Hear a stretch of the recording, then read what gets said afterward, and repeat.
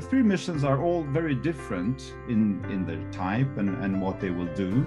Of course, the three of them are very scientifically oriented and will provide general data to us.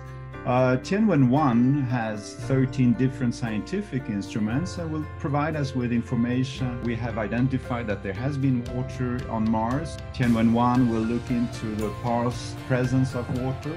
It will also do identification of minerals that are on Mars. HOPE, which is the UAE's program, which is an orbiter. So HOPE will not land on Mars. It will stay in an orbit, and will provide us with data and pictures of the Martian atmosphere. It shows us the climatic dynamics and for the global weather. Perseverance is the US mission. What is quite amazing with this mission is that it has a helicopter. So it has landed on Mars, and then it has been going around with a helicopter. Then you can look at different areas in a very efficient way. Also, it will be catching samples, and this is actually a mission that they will carry out together with the European Space Agency in several years from now. What is very important also with the Chinese mission is that the Tianwen-1 is both an orbiter and a lander. So it's an additional complexity to this mission that is remarkable.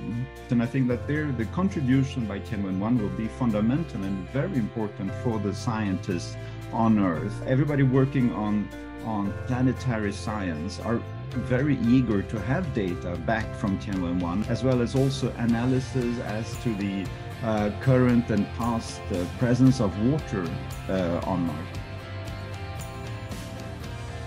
It's much more complementarity because they will all be providing different data. The more data, the more we understand what this planet has, and which is of a great interest for us here on Earth. The European Space Agency, we have a big cooperation program with China, and we have a big cooperation with the US and with Russia.